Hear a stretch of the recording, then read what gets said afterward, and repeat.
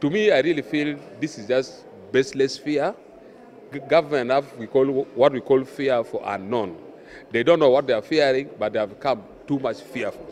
And I pray that they should really release Dr. Kizza Besigye immediately. It is really very unfortunate, but it is important that the political space is restored in Uganda, that everybody is allowed to play the kind of politics that he feels or she feels can bring about change in the country. Why would you go to the extent of, if UPDF did that, to the extent of arresting Kizza Besigye with a known home in Uganda? Why would Uganda arrest him in Nairobi?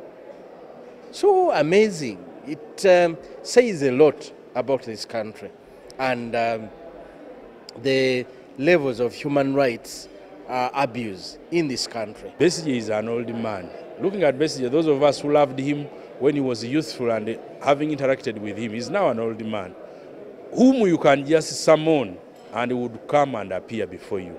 Arresting somebody like that and run with him in breach of all protocols of foreign protocols is wrong. Not even his family knowing. I saw a message of the wife, the Honorable Byanyima, looking for the husband. She doesn't know where the husband is.